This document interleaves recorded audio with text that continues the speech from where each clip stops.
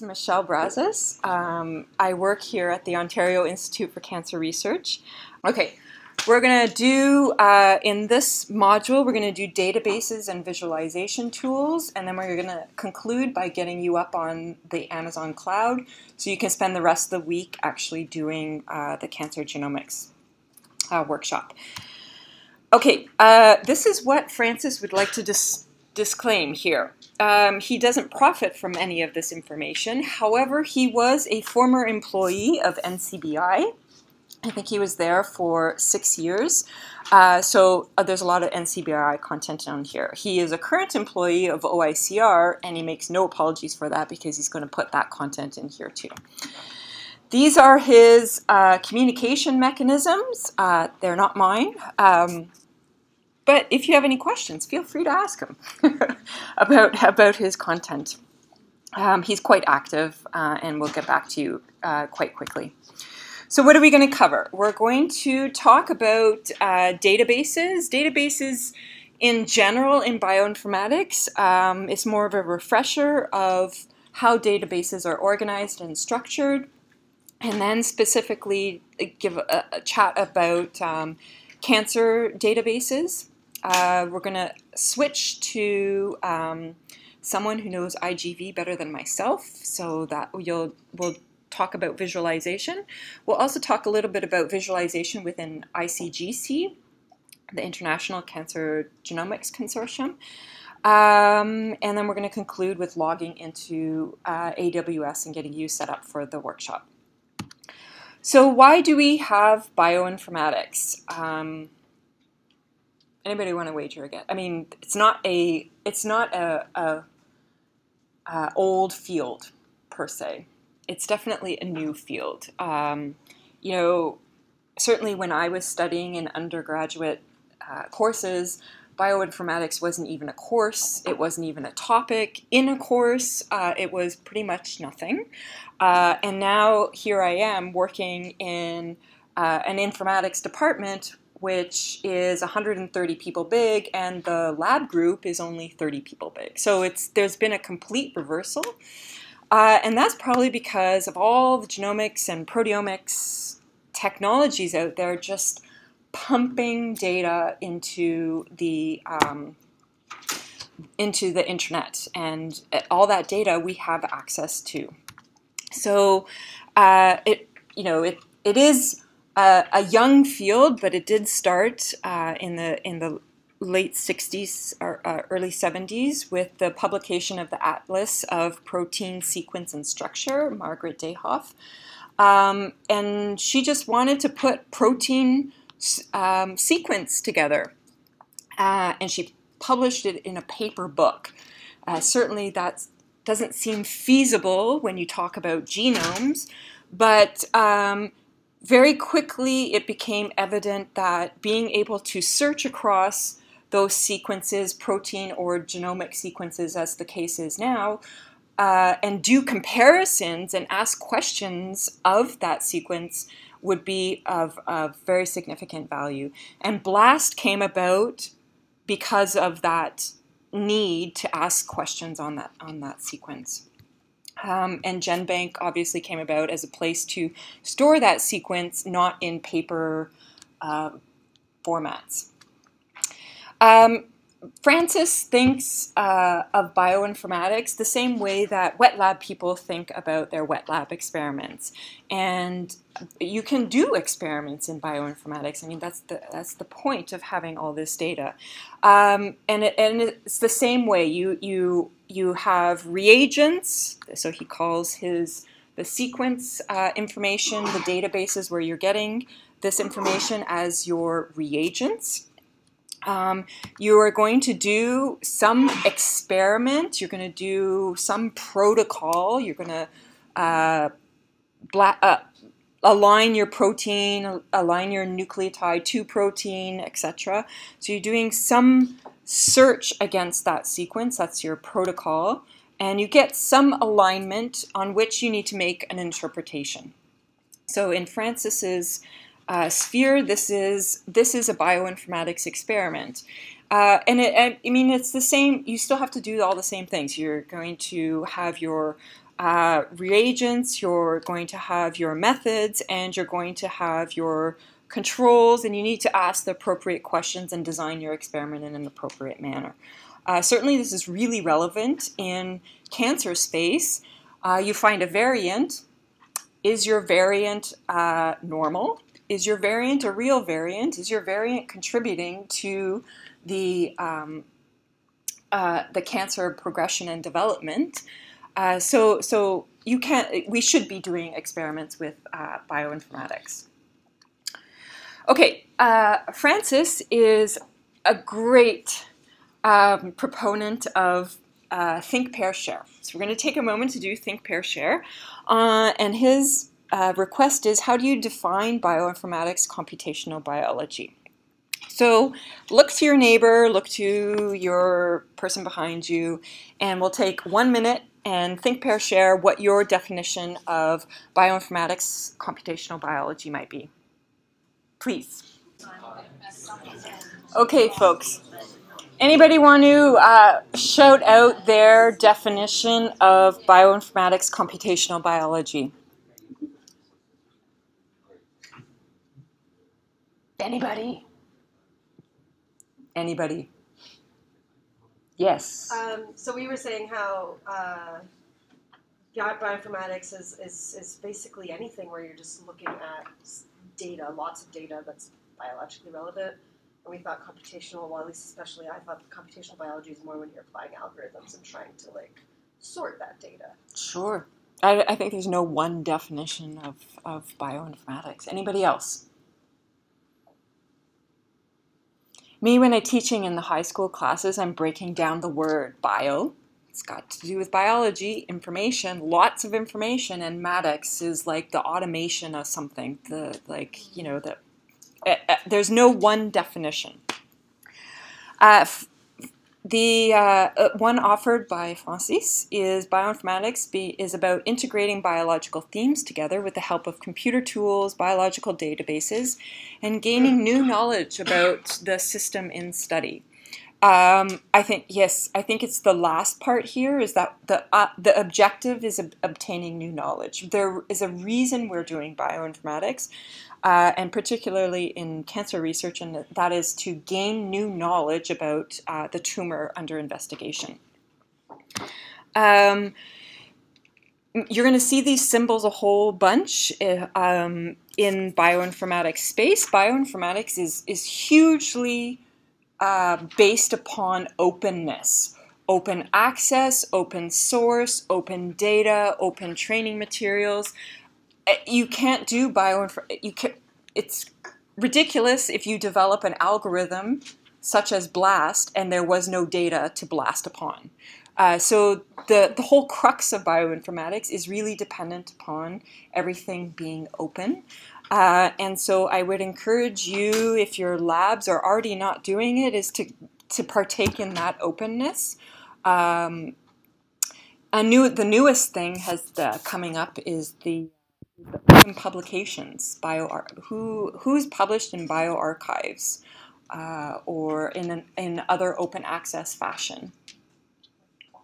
Yeah, a few hands. So this is coming. This sort of like open publication, such that you don't have to log in and wait for a publication to become available, etc. It's frustrating when you're in PubMed and you hit that journal that doesn't have that, right?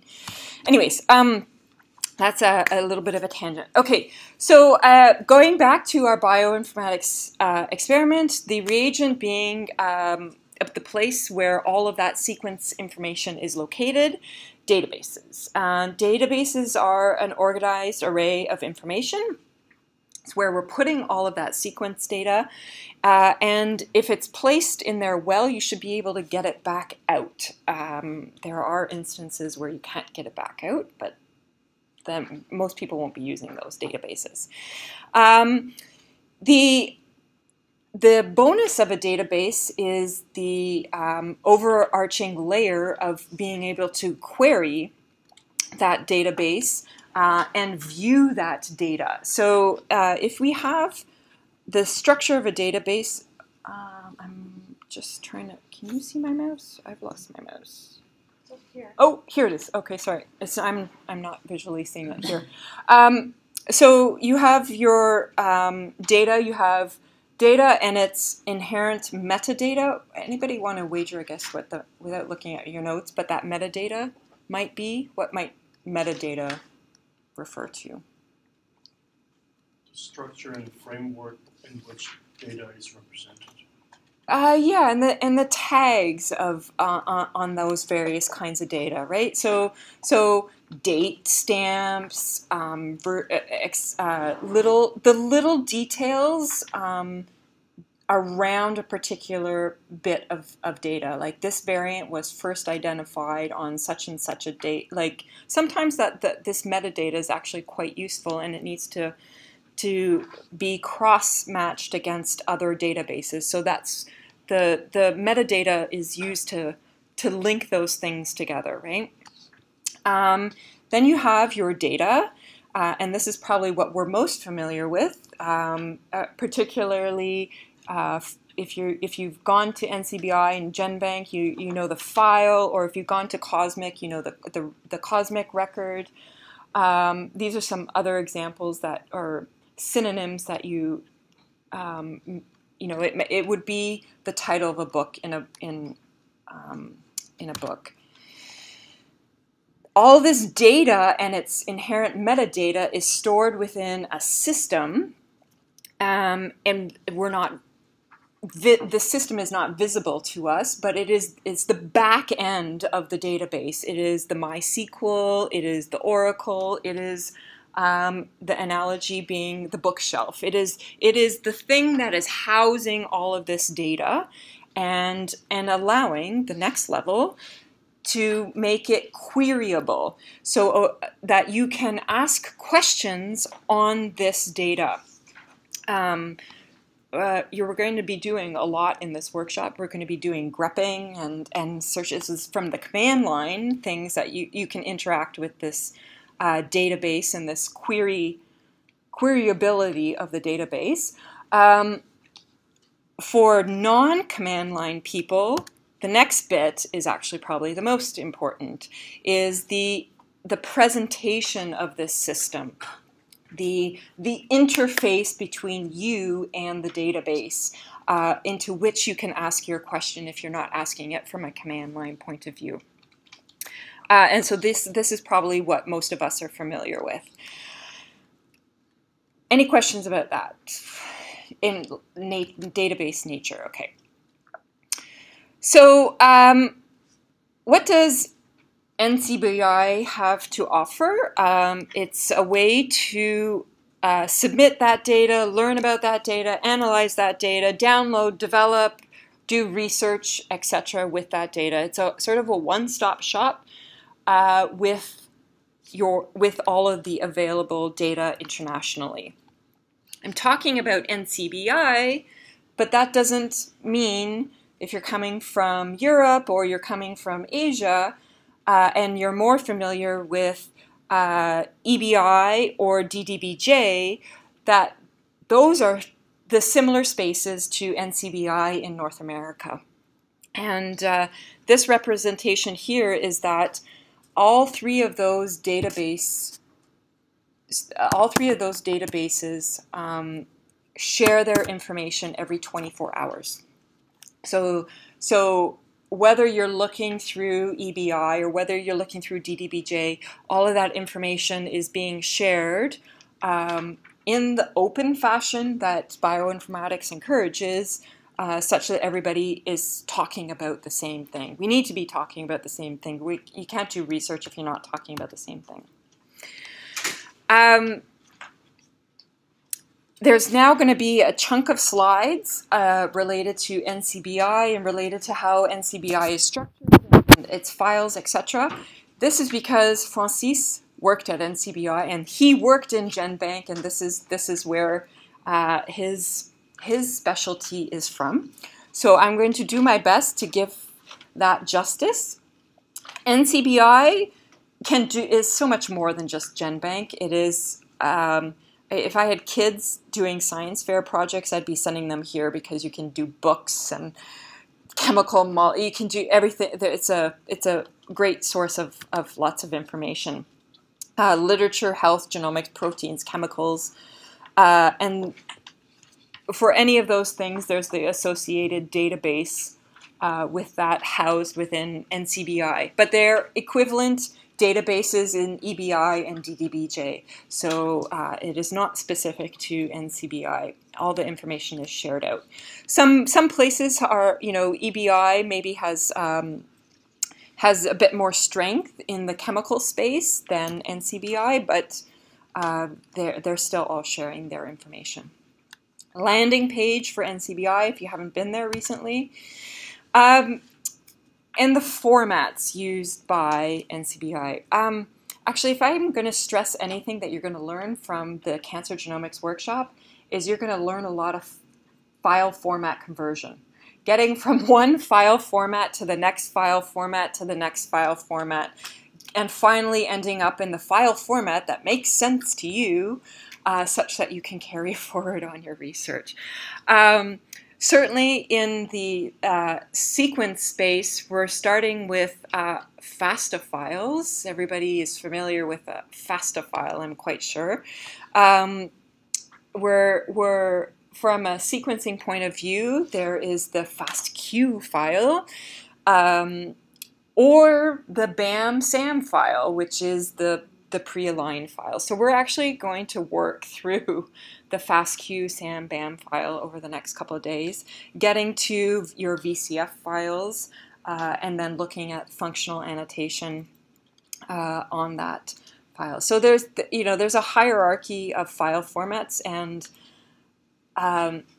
I might alter my bioinformatics definition and say that it is a lot of file format conversion, is what I sometimes think bioinformatics is all about.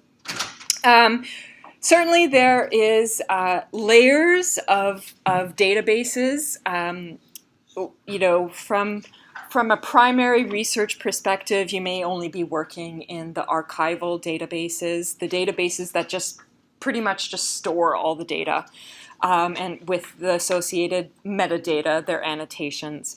I think that a more valuable space, certainly a space when you're trying to make biological interpretations from your data, is the secondary data, the highly curated data, which has a human oversight on it. That is, somebody has gone in and said that these are all the reference sequences, and this is the correct annotation for this particular gene. And this is certainly the secondary databases are really, really, really valuable. Every year, I don't know if you're aware, but there's actually two publications that come out in nucleic acid research that are maybe worth at least browsing the titles. One is the database issue, which comes out in January, and in July, so shortly, is the web tools issue. And it's just a really neat way to pay attention to what new data has come out and what new tools to compute on that data are coming out within a year.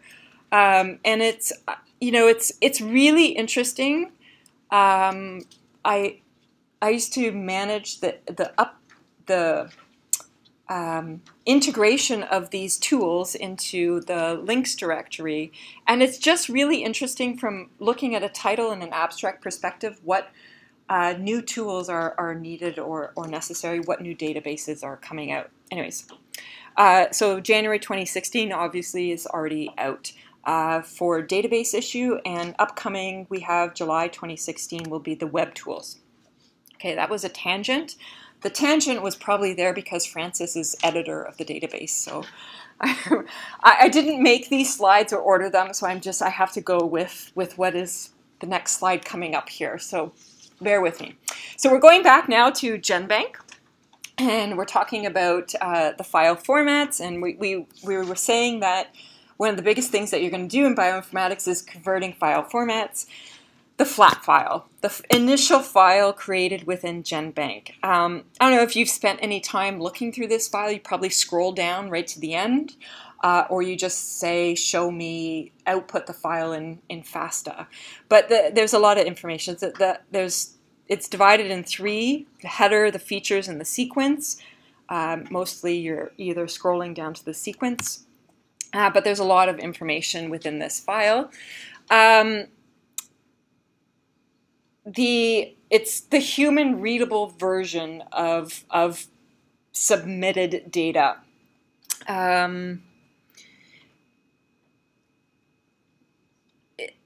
Yeah, I'm just not sure what was meant to be said there. Accession numbers. So each file, though, within GenBank has an associated accession number. And it's actually quite useful to know what the accession number is because you can gain a lot of information from the number itself. So the format within GenBank differs depending on the sequence input. You could have a 1+5 model, meaning 1 letter, 5 numbers, 2+5. In the case of whole genome sequence, you would have 4+2+6. Proteins and RefSeq files have similar but different formats. And everything is versioned.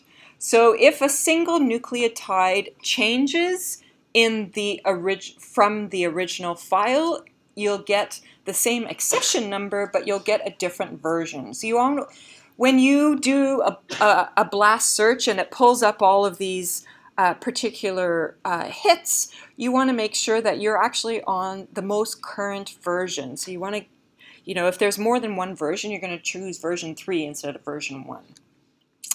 Unless that you were pre-computing on version 1. Just pay attention to the versions. The other useful bit of information about accession numbers is the coding up front. NC_NG_NM_NR. It'll tell you what the sequence is, corresponding sequence is. So NM is messenger RNA sequence file. NR is going to be an RNA file, and this differs. So you can very quickly see what, if you have a whole list of a whole bunch of hits, and you're only looking for RNA, well, you're going to click on the NR_ file as opposed to the NC_ file. NCBI is running out of numbers, so they're actually going and expanding their accession numbers. Because I don't know what they're going to do when they run out of digits, numerical digits. Maybe they'll increase the letter digits as well. I have no idea, but interesting. We're running out of unique numbers. Assemblies within NCBI also have interesting annotation. Models. Everything is. You can read a lot from these accession numbers, as I was saying. The model organism files also have the X in front of them, so it's a good indication that that's a model file. Whole genome sequence, the special cases. I don't know what he meant to say in this, other than pay attention if it's an NZ-ZP. Not sure. Okay, this is a FASTA format, which you should all be familiar with. You've probably seen this quite a few times. This one is quite a good FASTA file because it actually has the information up here about the accession number, the reference. So we know that this is a NP, so it was in the protein space.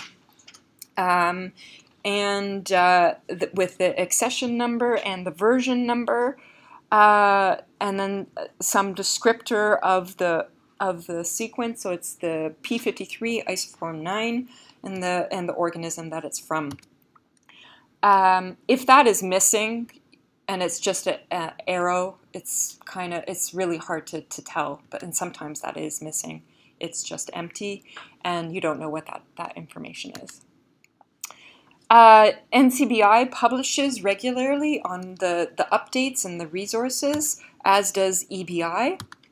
And I haven't actually seen DDBJ publication recently on on an update from there, but they must similarly provide updates on all of their things. From a biological perspective, I think, as Trevor was had also discussed, having a presentation of that data, visual presentation of that data, and overlapping that data with other data in the same space is actually really valuable. So most of you probably spend your time in UCSC genome browser. Yes? No? What is your favorite genome browser? I don't know. Anybody? Anybody other than UCSC? Sorry? IGV. Oh, great. Look, when we get to IGV, you can come on up front. Yeah, so we're going to spend the rest of the week actually using IGV, but at some point you cross back to the database browser, the UCSC, Ensemble, NCBI Map Viewer. I'm not a big fan of the NCBI Map Viewer. I understand the UCSC a little bit better. A new browser coming out, or is out, in the cancer space is the ICGC browser. So the International Cancer Genome Consortium database, which houses all the tumor data for the ICGC project, has a browser, and it's modeled after the UCSC genome browser, so it has those layers and those tracks. And that's really a useful space to see where your variants are and what your variants are doing. This is an example of TP53 and all the various tracks for TP53 mutation within NCBI. Okay. The Genome Reference Consortium, we said, as you recall, it's the highly curated. Oh no, GRC. This is the Human Reference Genome Reference Consortium. These guys are constantly updating the annotation of the human reference genome. So we're on version GRCH38, but 39 is already available, and at some point we'll switch over. Or maybe you have already. Are anybody computing on 39 already? Yes, no? Possibly? HG38. Yeah, most are still computing on HG38, GRCH38, but then the next version is available. Yeah, so the release of the human genome happens, and then all the tools and browsers, etc., spend some time catching up and doing recomputing before everybody moves over to the next annotation. And it's iterative, and it's well documented what changes in each of the human versions. Oops, sorry, going the wrong way. Historically, the human genome data, we didn't start with the whole genome. Obviously, we started with expression sequence tag sequences. We moved to mapping and GWAS studies, etc. Then we, did eventually come up with the full human genome. Same time in parallel, with all this sequence technology. High throughput sequence technology coming out, you could start to think about doing tumor projects. So the TCGA had a pilot project, 1,000 Genomes project is happening. The pilot project for TCGA is successful and they expand it out. And then the ICGC project comes on board. The ICGC project was October 2, 2007. That was my first day at work. So it was a really interesting day because ICGC was just getting announced. we're going to, in a moment, we'll talk about the differences between TCGA and ICGC. There's similarities and differences. But the cancer space didn't start with these big international projects.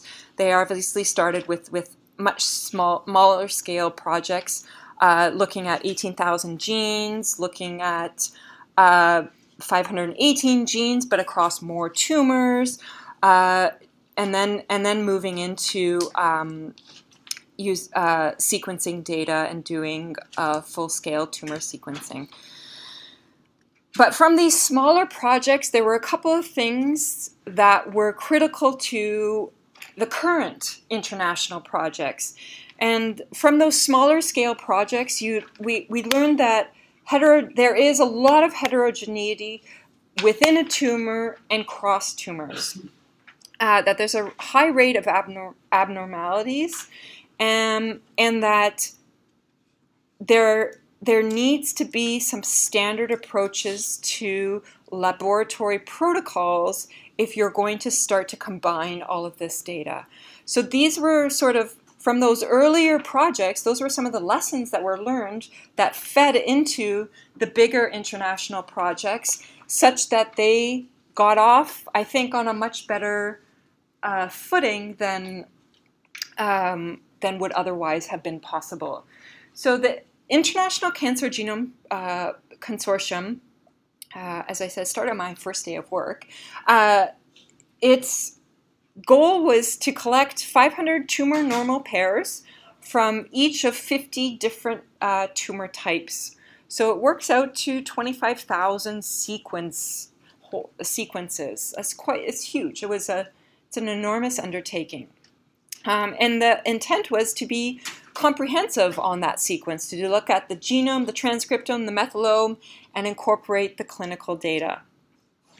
And underscoring all of that was to make it available internationally. If it was an international project and Japan is contributing and Spain is contributing, then they're contributing their part, but they want to compute across everything. So it set up this rationale. Pool our resources, really, and do it all together as opposed to doing it individually. It makes for a better N value. You're not just doing 10 pancreatic, you might have 500 pancreatic.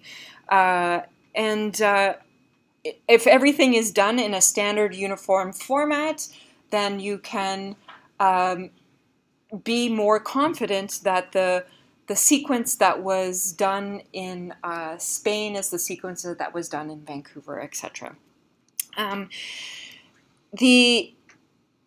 So this is the rationale for the ICGC. And these are the kinds of things that were put into the ICGC project. Tumor, what tumor are you looking at, what patient, information about the sample collection, information about how the sample is extracted, information about the sequence, about the analysis on that sequence, and then information about the interpretation. We'll go through some of those. In its current point of, in December 2015, there are 85 projects across 18 countries, jurisdictions. Actually, I'm going to say jurisdictions because some countries have 2 locations. And we're covering 42 of the 50 cancer types that were set out. Currently, there are 15,000 donors. At this point, I think it's probably much of our research couldn't be done without those donors. So those donors are to be applauded for their participation in the study. ICGC undergoes data releases twice a year. And we just had a release, and another release is coming up.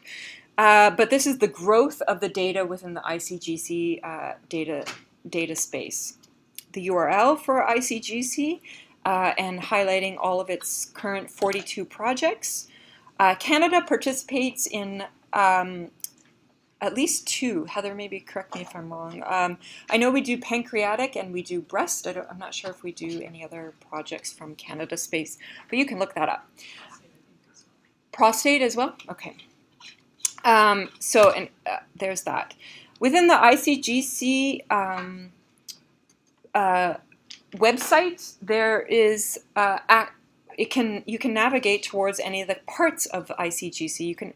You can navigate towards the data portal, DACO, which is the Data Access Coordination Center. You can get information. You can log in. The DCC, so this is the Data Coordination Center. That DCC is actually situated here in this building. OICR is the host for the Data Coordination Center. And the teams upstairs have put a lot of work into development of the portal. And this is their portal. Yes, so we just had a release on May 16. That's how recently there was a release, release 21. So the data portal, there is a lab exercise, so we'll move into that in this afternoon, but it's really, really instructional data portal. You can keyword search. You can also do faceted searching. So you can select what tumor type you're interested in. You could select the project by the country. You can select the particular variants that you might be interested in, or the tumor type. Sorry, this would be organ type, I guess. This is a display of the somatic mutation rate across selected projects. So projects over on the left-hand side have less frequency of mutations, and projects on the right-hand side have a higher frequency of mutations. It's just a really interesting way to see how different tumors have different mutation rates. They display always on the first page the top 20 most mutated genes. Of course, TP53 is the first one there, but it's sometimes interesting to look at some of the other mutations, and you can identify whether that mutation is highly mutated in the tumor of interest to you.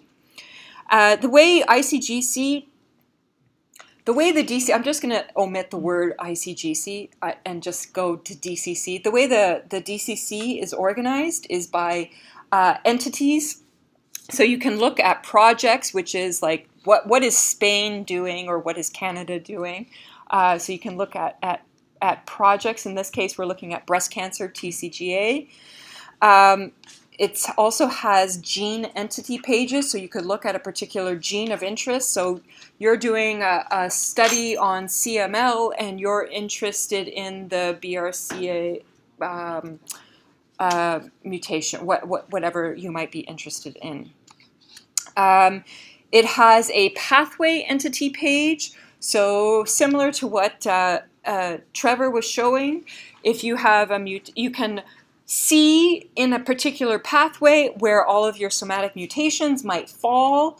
It has mutation entity page, so if you want to look at one particular variant, you can do that. And of course, as I was saying, it also has the genomic viewing page, so you can see right down to a sequence level, gene mutation level. You can see what your data, how it renders from a visual perspective. Lots of other ways to explore data within the DCC. As I was saying before, the entity pages, so you can have donors, genes, mutations, but there's also here an advanced search option. So this is the icon for advanced search, and you can drill down to a particular donor and find all of the information on a particular donor. It's really interesting to also see the statistics and other information from your donor. I mean, you can select in the faucets over here on the left, you can select all males between the ages of 35 and 50, non-smoker, who have lung cancer from China. you could drill down in that way to ask very interesting questions. I think it's quite useful. The other icon is data analysis, so you can do deeper analyses such as enrichment analysis and looking at phenotypes. This is the enrichment analysis is done, but some of the other deeper analyses are just coming on board. It is a data repository, so that means that if you have done the search that you are interested in and you've come up with all of the donors associated with a particular search, you can output your data. So you can output all of the data that you would be interested in. So this is his schematic of output. You select what searches you had done. You can download and output the file right to your desktop. And then, of course, you can view it, you can command line evaluate it, etc. So we'll leave this for another moment in time. Later in the week, you're going to come to all that. Okay, so ICGC versus TCGA. They're the same, but they're different. So ICGC houses the TCGA open data, but then beyond the open data part, then it actually splits. So the TCGA BAM FASTQ files will be stored in TCGA, and all the rest of the international participants will have their BAM FASTQ files in ICGC and within EGA. And the reason, from a Venn diagram, this is what it looks like. ICGC does contain the TCGA open data, but beyond the open data, then there are differences. And the differences come because of the, I think it's in a couple slides, but there's, because of the definition of what is open. So the US has a different definition of what is considered open versus what the rest of the international community has agreed upon would be open data within cancer space. Yeah, you just want to pay attention to those differences and understand it. And if you need the data within TCGA, then you have to go to TCGA to drill down to get that data, okay? So open access data sets within ICGC and closed access data sets within ICGC. So the DCC portal that I just demonstrated contains open data. So this is free to use to anybody. What you don't get is you don't get the controlled data, and you need privileged access to that. You can get privileged access, and we'll just talk about that in a minute. But there are things that are not available in the open portal. So this is what is on the right side here. This is what is under controlled access, and this is obviously it's under controlled access because it's identifiable data. But so the ICGC open data contains somatic variants from exome or whole genome sequence. In comparison, the TCGA and the US, which defines open data differently, only somatic variants from scrubbed exome sequencing are contained in the portal, and most of the somatic variants from whole genome sequencing they consider to be identifiable data, and this is under controlled access. So you have to be aware that in the DCC portal you're not going to be seeing the somatic variants from TCGA data if it's from whole genome. Okay, so as I was saying, the biggest difference is how they define open access. And at the NIH, some simple somatic mutations from exome sequencing experiments are open access, but from whole genome sequencing, these are controlled access. and you won't find them in the ICGC data portal. So if you want that, you have to go to the TCGA portal. Okay? Is that clear? Okay. There is, though, an agreement on who is a controlled access person. So the ICGC and the TCGA have agreed that you have to keep all of your computer systems where the controlled access data resides. It must be up to date with security protocols and software patches, etc., so that it cannot be hacked. That you must protect that controlled access data and only give access to people who have been authorized to gain access to that data, and that this authorization and this access is monitored. The groups also agree that when your access is up, that all of the data is destroyed, that you're using secure transfer protocols when you're downloading or sharing that data, as well as encrypting that data.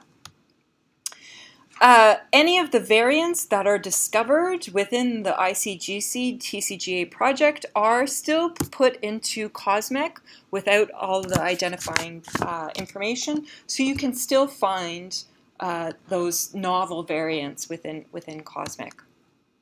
COSMIC being, of course, everybody's heard of COSMIC, right? The Catalog of Somatic Mutations in Cancer.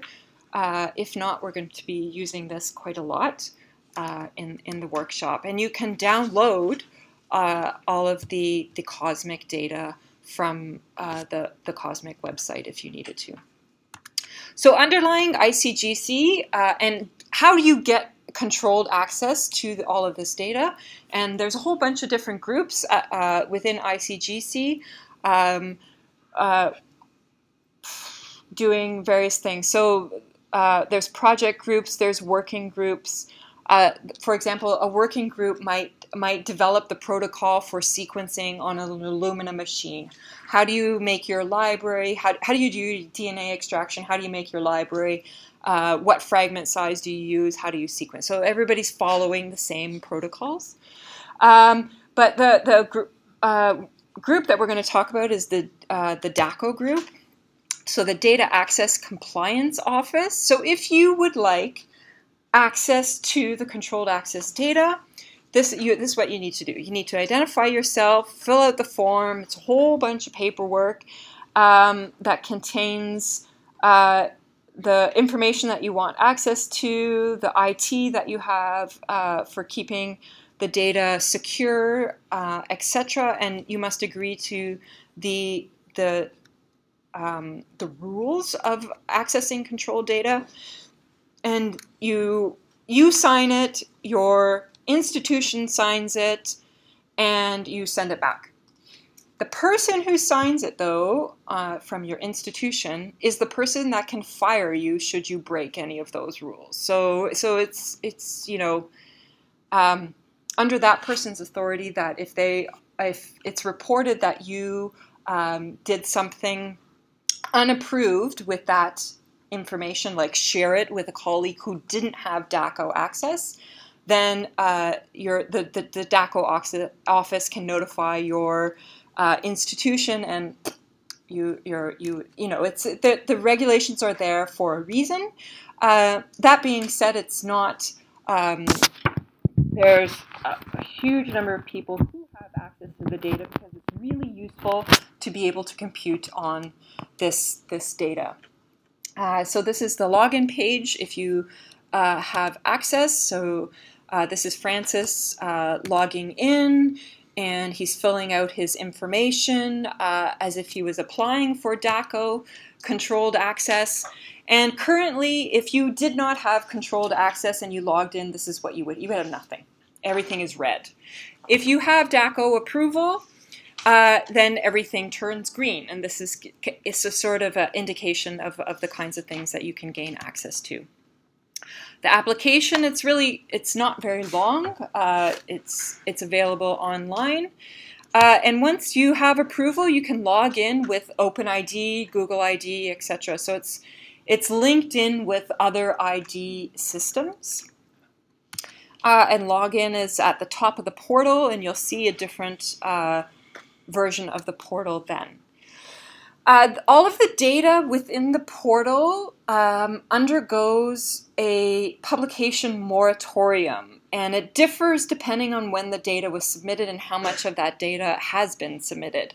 But you should be aware of the moratorium on publication. The reason that there is a moratorium is that the group who computed, like let's say Canada, let's say, is doing pancreatic data, and they are submitting their pancreatic data to the ICGC. Well, they have first rights to publish on the pancreatic data before a group in, let's say, Italy wanted to publish on pancreatic data. I mean, it seems scientifically fair that kind of moratorium exists. It differs depending on the data submitted. So the yellow bars are the submission time point. You have 2 years before the moratorium is removed if you have a small amount of data that you're submitting. If you're submitting large amounts of data, like 100 submissions, your time point is actually shorter. If you do one submission and then you do a big bulk submission, then you get 1 year after that. So it sort of falls back to this model here.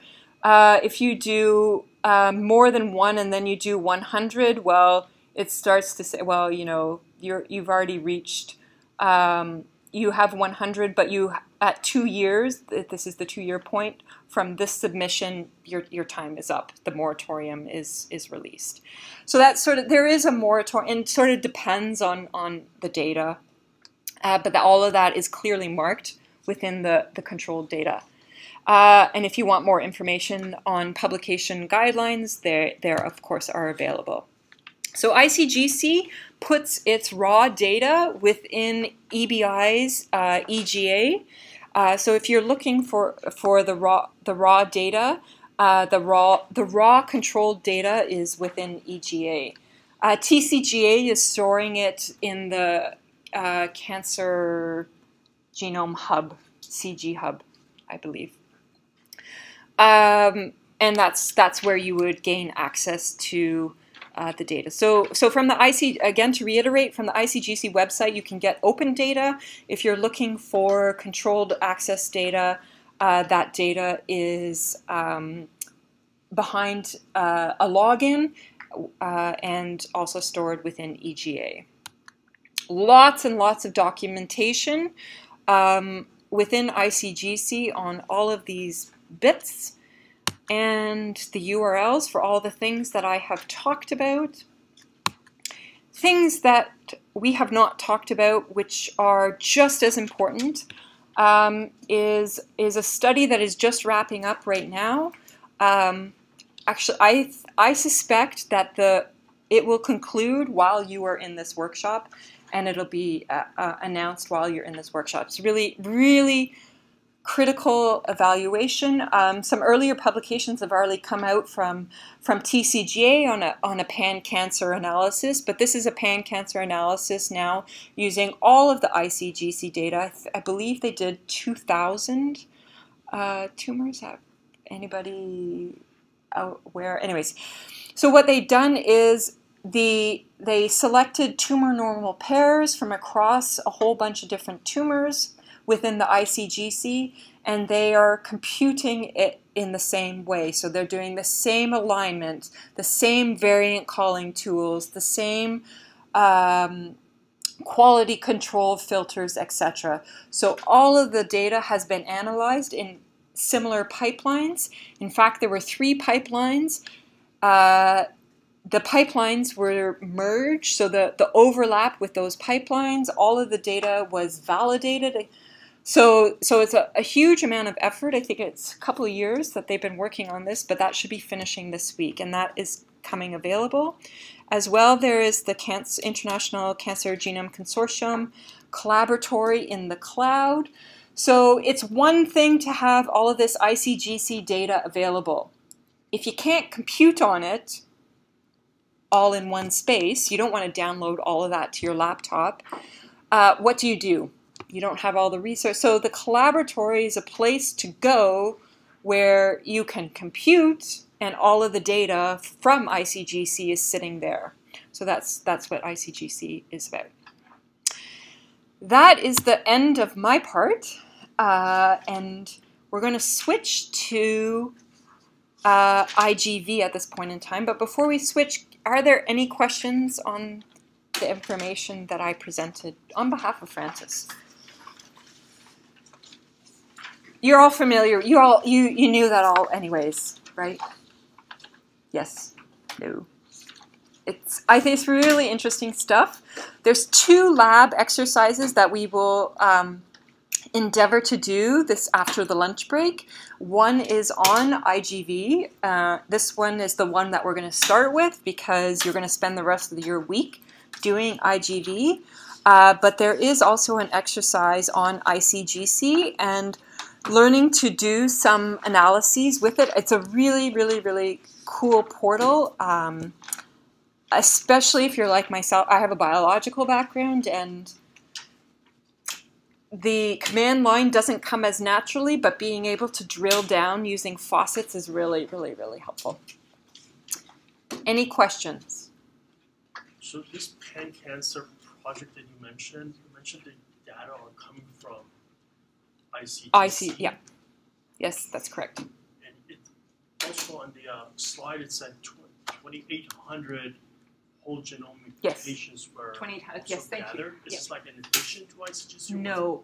So 2,800 tumor normal pairs from the submitted data within ICGC were selected to participate in this pan-cancer whole genome analysis. So a whole bunch of tumor normal whole genome sequences from various projects within ICGC were selected. Basically a subset of ICGC. Yes. Yeah. Yeah. Anything else? What are the kind of restriction with this new cancer data set? For instance, genomic mutations derived from CGA sample Right. will be restricted? The access will be restricted, or will it be open access? Very good question. I believe the whole data, the pan-cancer analysis, is going to be unrestricted. I think it's going to be open. I'm going to double check because I'm going to go right upstairs and I'm going to ask the girl who's in charge of the project and ask her. I think it's going to be open data. And what I'm going to ask her actually is whether any TCGA whole genomes were in that 2,800. Because I suspect that they weren't in order to allow the somatic calls to be open, right? But I'm going to double check that, and I'll come back. Good question. Anything else? Okay, let's move on to, we'll do the lecture for IGV, then we'll break for lunch, and then we'll come back after lunch and we'll do the lab exercises, okay? Okay.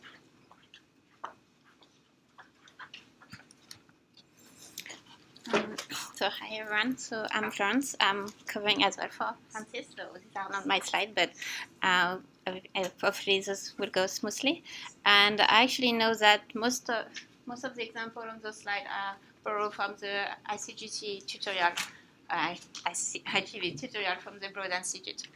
So IGV actually have a very good tutorial if you want to refer to. So I will go through a few basics of IGV to give you an idea of what we can do with it, and the tutorial will be this afternoon so you can practice it. So first IGV, it's a genome browser. There are actually quite a few different ones you can use. This one is highly used by the community and the research cancer community.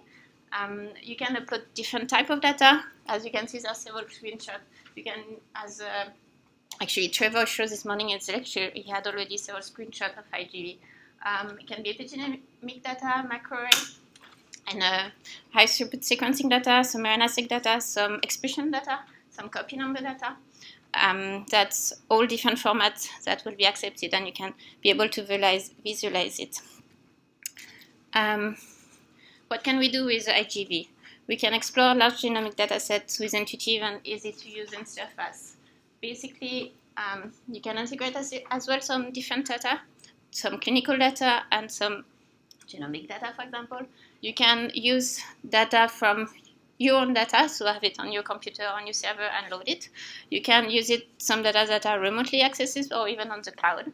And this is a good feature because you might want to see some TCGA data, but you don't want to download everything locally and then look at it. So you would be able to have access remotely.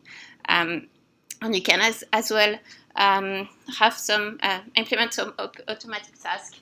If you want to take some screenshot of a particular OLU variant you've been called, you can actually write a script to make this automatic. So it will go to the right location and take a screenshot and save it for you. This is quite an advanced usage, but that's possible. So yes, the data source you can use, as I just said, the local file. You can use data from an HTTP server, FTP servers from the cloud, and from other data repositories. So it's local or remote. The basic of IGV, first you would load it. You would select a reference genome. You would load the data you want to look at, and then you would navigate through it.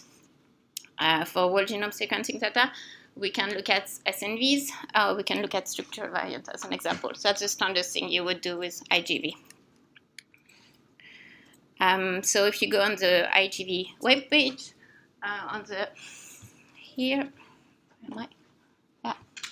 here you can see it's a way you would go through to be able to access it. Either you can load it directly from the website, or you can register and download the IGV application to be able to run it locally on your laptop. And this is the type of screen you're gonna get when you're on IGV.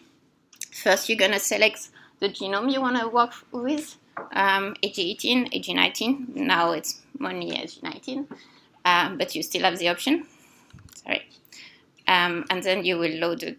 You will load your data by file loading, either from a server, either from as a file you have on your laptop from a URL. And you can as well load some public data. And here that was an example of a tutorial. You can use a public data example. So the screen layout, this is the basic default one. So you have different parts in this page. At the top, you have the menu as a standard application. You have the toolbar, which you can play with, like to go back to the initial setting, or to turn off and on and on a pop-up information that can become quite annoying once it's always on. So it's probably something you're going to turn off by default. We're going to see that in the tutorial. You do have the genome ruler track.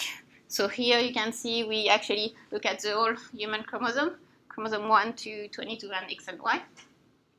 And then we're going to be able to zoom in. Every single row below, it's a track. So every sample has corresponds to a track. And then since we zoom completely out, you don't see much, you just see coverage. You have the track name on the left.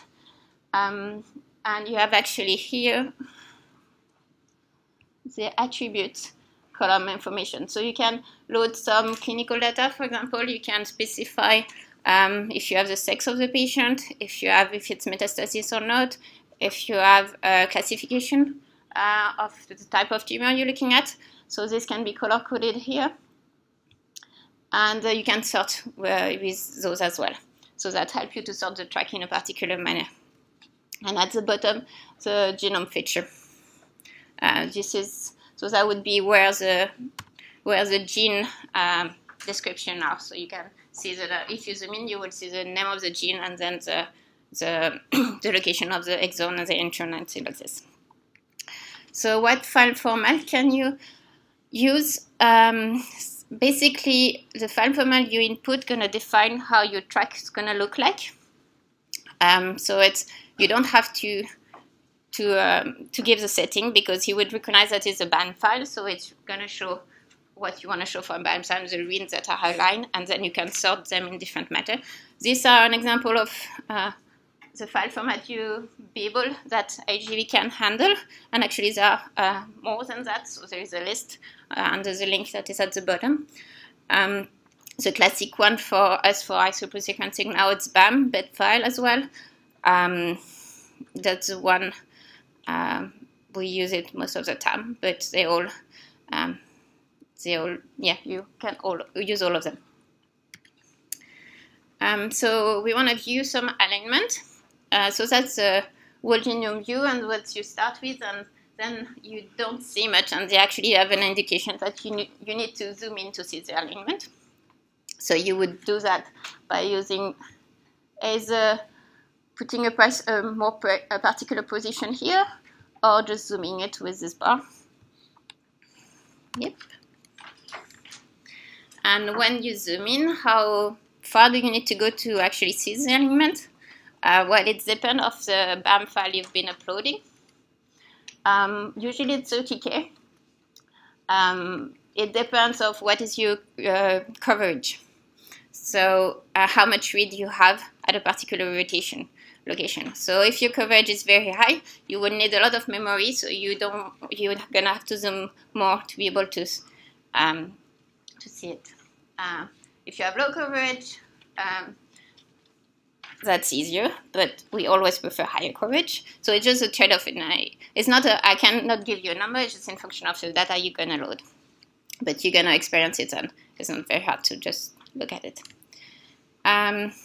So when we zoom in, we can actually go deeper and deeper, and that's the same kind of view you saw on Trevor lecture. So what is all the gray are the reads that are mapped, and they are mapped properly, so they are gray. If you actually go, so if the color goes more transparent even to the white, that means, I don't think there is, no, I don't see an example of a bad read here, but that means the quality of the read mapping is poor when it's going to white. So you wouldn't trust it. So if you have a kind of background gray, it's good. And then all this color bar, like you can see as a blue, is that all the mismatches compared to the reference. So if you have a column of mismatch like here, that's pretty consistent at the same position, it's likely to be a SNPs or an SNB in function of your data. So you can visually kind of spot it, what might be more interesting in your data, and then you can zoom in and see more things. We're going to do it this afternoon in the tutorial. So the SNV and structural variation, so that's what we can mainly look at when you have whole genome sequencing. So what are the important metrics we want to look at to evaluate if it's an SNV? First, the coverage, then how often this alternate base is actually present, the amount of support. Is there any bias artifact? Are all the reads that have this different this mutation, are they all on the same strand, or are they equally distributed on both strands? If they are all on the same strand, that's not a good indication. That means something that is probably an artifact. The mapping quality of the base as well. The stronger the color, the better is the quality. So if it's you will see in the next slide, if it's a dark red, that means the quality was very good on this base. If it's a lighter gray, red for the T, that means it was not a good quality. So that's what you're going to look at for particular SNV to be able to judge by yourself after you've been calling it with some tool to see if you trust it or not. In terms of structural variant, we're going to look at the coverage, the inversion insert size. I will give an example after. So if you have a non-expected insert size, that's a good indication that the structural variant happened. And some read pair orientation. We have some slide about showing how this happened.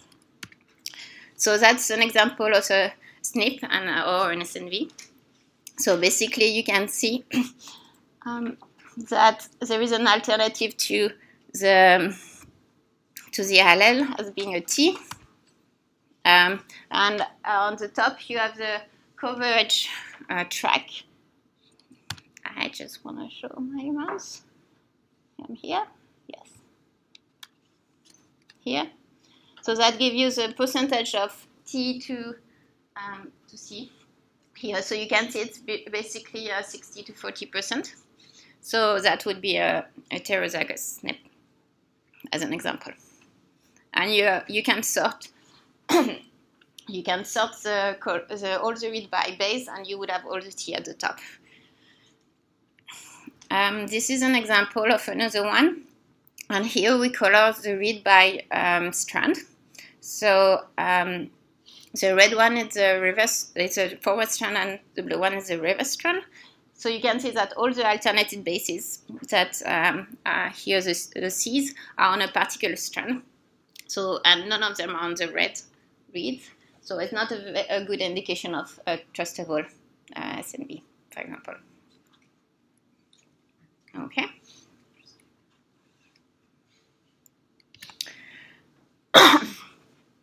We can look at some, view some structural events. So the pair read can give you a good indication of if a structural event happened, like a duplication, a deletion, translocation, or innovation, for example. We can check the infer and insert size and the pair orientation. That's the two things you can use to detect a structural event visually. So when you do parent sequencing, you have your DNA, your cDNA, you correct it, and then you fragment your DNA, and then you will select a particular size. Usually it's just 300, 350 base pairs. So of course there is a distribution of how of the size, so it's an average 350 base, but then there is some tails. And then you will add some adapters, and then you will start sequencing, like following the two arrows, like going inside. So that's the pair read. That's the standard sequencing pair read you would have. So you're expecting a particular insert side when the experiment goes well, and when you don't have any structural variant. Quite often it's 350 base pair.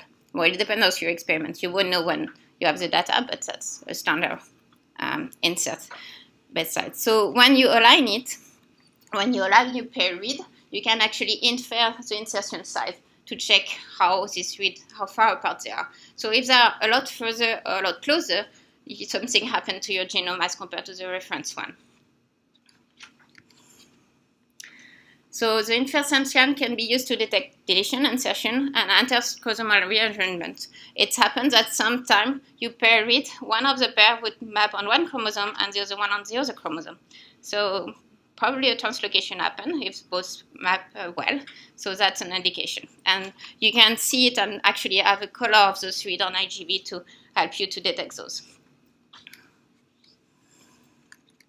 So if we take the example of a deletion, what is the effect of a deletion on the infer insert side? So let's say we have the reference genomes, and in your subject you lose the part in the middle, which is in red. So your two extreme ones are going to come together, as you would see in the animation. And then you would have your normal fragmentation of the daemon and sequencing with the adapter, and you would have the normal insert side on your sample, which would be that. But then when you map your reads, these two reads to the reference genomes, they're going to be a lot further apart. So the inferred insert side is larger than the expected value, as you can see. And on your IGV, you can actually color your read by insert size. And it will happen like this. So you have the red one is a pair with larger expected insert side, I'm coloring in red. And you can see that in this region, for this particular example, you have less read covering the region in the middle. There's less than on the right and on the left. And you have this red pair that are at the extremity, which are the limit of the deletion. but you still have read in the middle, so it's not a homozygous deletion, it's probably an heterozygous deletion. Make sense? Another explanation would be that it's a tumor sample, and not all the cell in your particular sample has a deletion, if it's an homogeneous one. So you would still have some read from the cell that don't have it, and you would miss for the ones that have the deletion. So that's another way of interpreting the data. It's in function of what is your actually sample, your sample. So the color code, the smaller than expected answer side are blue, the larger one are red. And when the pair map on different chromosomes, you will have the pair colored in function of the chromosome number. Yeah, you don't have to remember that, of course, but if you have a multicolor screen, you will know that it's because it's mapping on different chromosomes. And IGV allow you to actually split your screen into two. So if you have some reads that are here, for example, on chromosome 1, and the pair match to chromosome 6, you can actually use a setting on IGV to have half of your screen looking at the pair, part of the pair on chromosome 1 and the other part on chromosome 6. That's a useful setup to explore those events, those structural events. Here's the color of the met on chromosome 6. It's brown. Well, it's brown in 1 and blue in 6. So the other thing we can look at is the read pair orientation. Orientation of the pair can reveal inversion, duplication, translocation, and complex rearrangement. So the orientation is defined in terms of read strands, so left versus right, and read order, the first versus the second. We're going to go through an example. So if we want to look at an inversion, you have the basic reference genome and the section we're looking at. And in your sample, you have an inversion with the segment A to B, which become BA. Okay? So what's happened when you sequence it? You will have a fragment around B with your pair oriented like this, as a normal pair would look like. But when you map it to the reference genome, the left part of the pair would map normally before A, but the right part of the pair would map towards B on the actually other orientation that you are not what you were expecting. All right. And if we look at a read pair that would be close to A on your sample, the sequences would happen like this. The right part of the pair would map normally to your reference genome, close to B, or the right part of your genome. And the left part of the read pair gonna map in the orientation close to I. Okay? So basically, you end up with read in the same orientation, like this or like this, and further apart that you were expected. So that's a typical type of read pair we would look for an inversion. So you were expecting inward facing, and they're actually in the same orientation. So the ones that are both in the same direction, starting from left, are the left side pair, are called the left side pair, and the other one are the right side pair. And they have a particular color code. The left side pair are turquoise, I believe, and the right side pair are darker blue. Now that's the colors that IGV gonna use. So when you're on IGV, you can color by pair orientation. That's on the menu, and you will you might have some screen that looks like this when you have your left side pair and right side pair on both sides of the boundary of your inversion. And you can notice as well the drop in the coverage at the breakpoint of your inversion, as you on the coverage track here.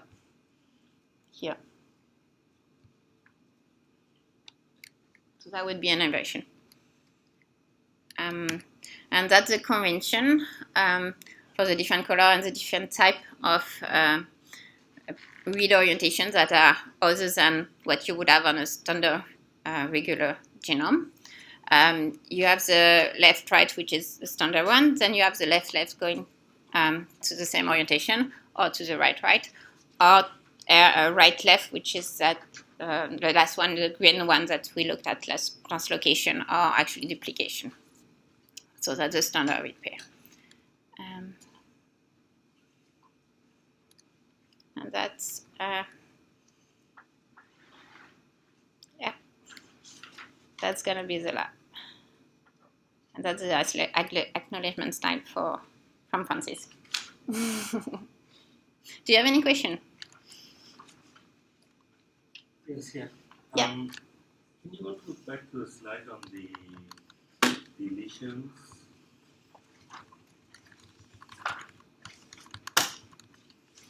Yeah.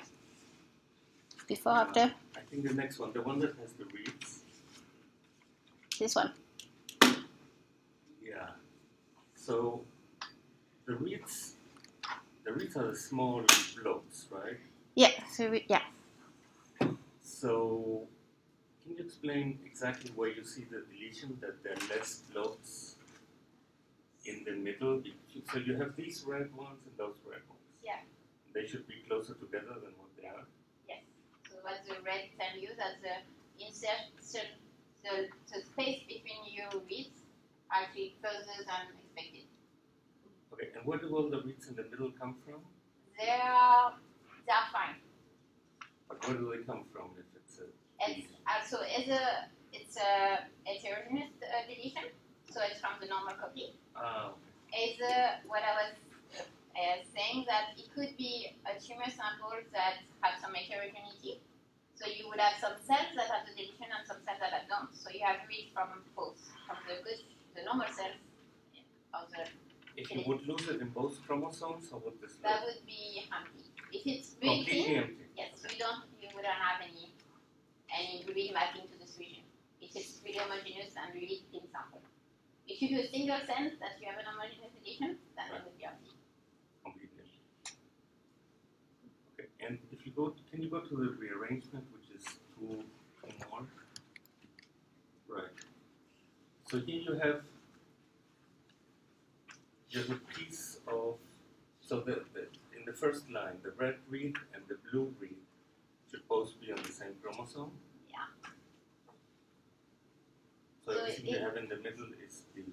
So you cut your, so basically here you have two panels. So you look at the chromosome, it's part of the chromosome 1 and part of the chromosome 6.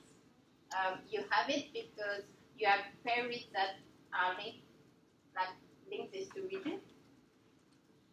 So you can actually turn another one to look at view pair, and you would see how they are linked. So So where do you see the link between the? you would actually, you can click and you would know where is the pair. There is a menu. We will do that this afternoon. You can click on a particular read, and they will tell you his pair mapped at this particular position on this chromosome. So it's too far. Yeah, but here here I really allow you to actually open this two position, and you can see that you have several reads supporting this event. You have several reads pair that are both on chromosome 1 and that pair on chromosome 6.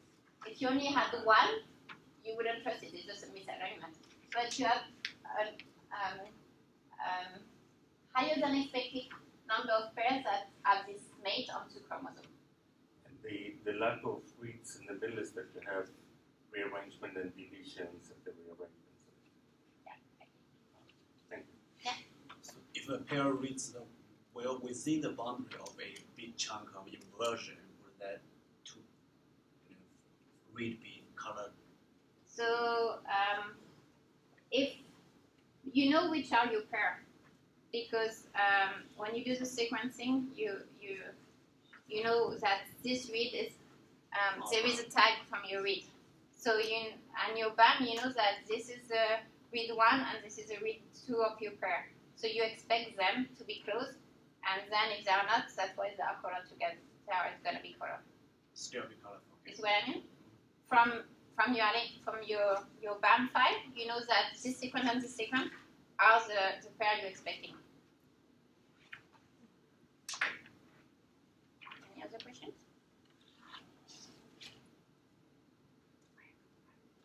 I think that's a good question. Yeah. The pairs, they will show up in the same line also?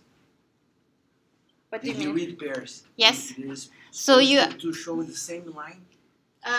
yeah, well, here we collapse it. So you have several, that would be, with your coverage being very high, if you only have one pair per line, it would be just way too long. So we collapse it. So you have several read pairs on the same line. But yes, they are. But as you will see this afternoon, you can click on a particular read, like on a particular gray box, and they will tell you exactly where his pair mapped to. And you actually can, yeah, you can find where is the pair exactly. You can color it as well.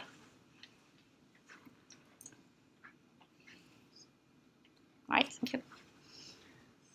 Okay, I have feedback on the pan-cancer whole genome analysis.